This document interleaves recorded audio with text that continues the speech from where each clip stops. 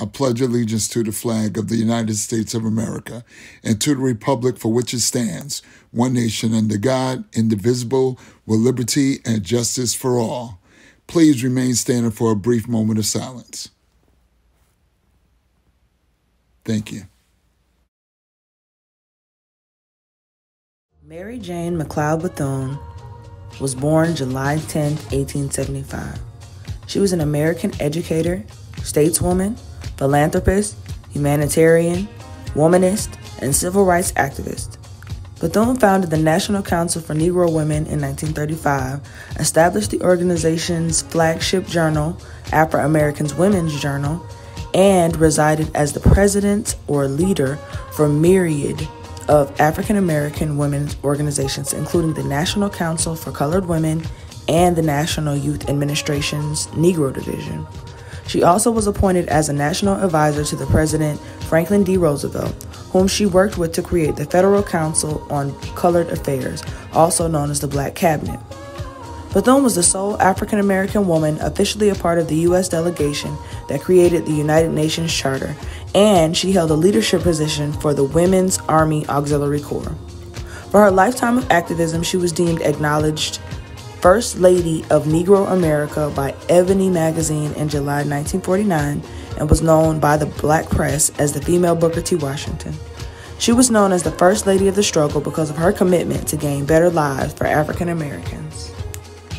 On October 3, 1904, Dr. Mary McLeod Bethune opened Daytona Literary and Industrial Training School for Negro girls with $1.50, faith in God, and 5 little girls. Today, this university is known as the Great Bethune-Cookman University.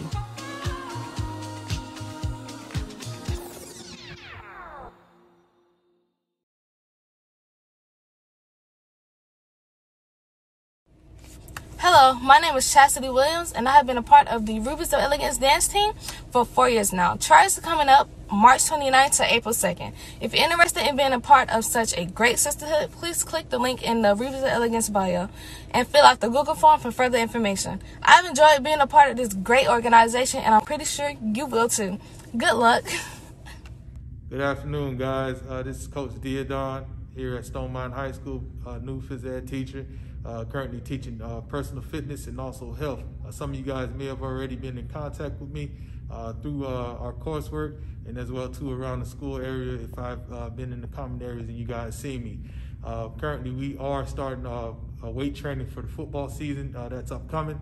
We're going from 5 to 6:30. In order to participate, you guys will need a physical. All right, you can get the physical from your local physician. Or if you have your primary care doctor, you can also get one from them. In the weight room, it is a requirement that you have a mask, preferably one of these here that slips over your face so that you can breathe. In addition to, if you would like to have an additional mask underneath, that's fine as well. But however, guys, we are in here from 5 to 6:30, Monday, Tuesdays, and Thursdays. Please come out. We need your help, guys.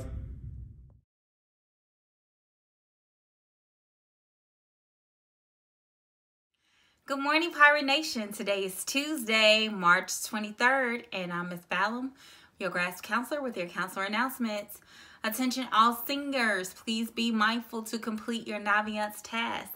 This is one step that you must complete in order to be officially checked out in order to graduate. Again, you must complete all tasks that is assigned to your Naviance, including your community service. You do get community service hours for completing Naviance tasks, but the bulk of your hours must come from you doing community service. Make sure, guys, if you are in a credit recovery class, that you are completing the credit recovery classes and you are making up all credits that you need in order to effectively secure the cap. Again, I understand we're in a virtual setting. There's a lot going on, guys, but stay the course. You can do it, okay? Attention to all students, make sure you are checking your Outlook. That is a school email account. That is the best way for your counselors and teachers to effectively communicate with you. Make sure you are checking it so you can get updates on events and what's going on, including, guys, make sure that you are checking for our bi-weekly Wednesday chit and chats. Every other Wednesday, we have sessions where you can ask counselors questions and get information about different things. So please check and make sure when it is juniors and seniors, when is it freshmen and sophomore. So also, students, make sure, guys, that we talked about the other day, Monday, the 6 types of bullying. So today I'm going to discuss with you relational aggression, which is also called emotional bullying. And this form of bullying, guys, comes in the form of spreading rumors.